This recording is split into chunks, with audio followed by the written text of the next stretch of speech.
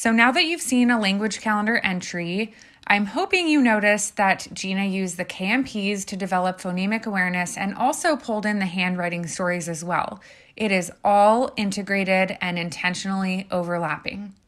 So let's make another connection.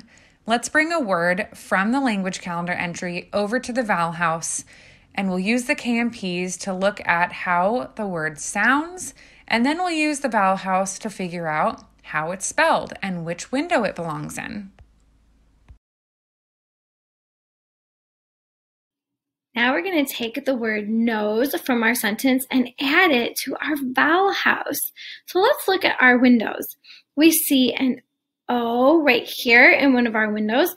This is the ah window. So would we put the word nose in the ah window? Do we say as?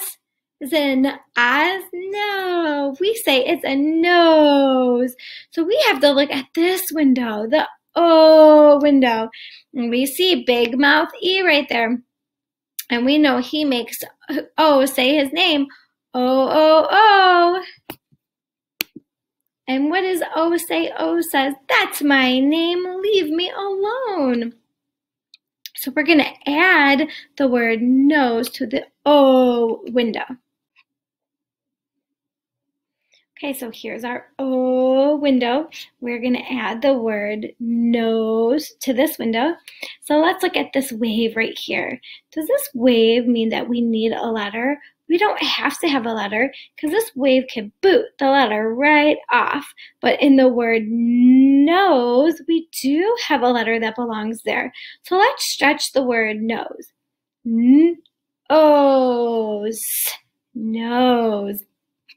So now we're going to write the word nose. So we hear N first, and that actually goes right along with the word nose. N is a nice nose. He goes down and away from the monster. Then we hear that O, that long O, and S is so silly. He goes toward the monster, away from the monster, back toward the monster. And then we have that big mouth E. I'm going to give him his top hat, and he makes the O say his name, O, O, O. And now we have the word nose. Fantastic job today. We reviewed the K sound, and we talked about the C and H together, saying ch. We wrote a sentence with both of those sounds, and then we even added a long O word to the vowel house. I'm looking forward to learning together again.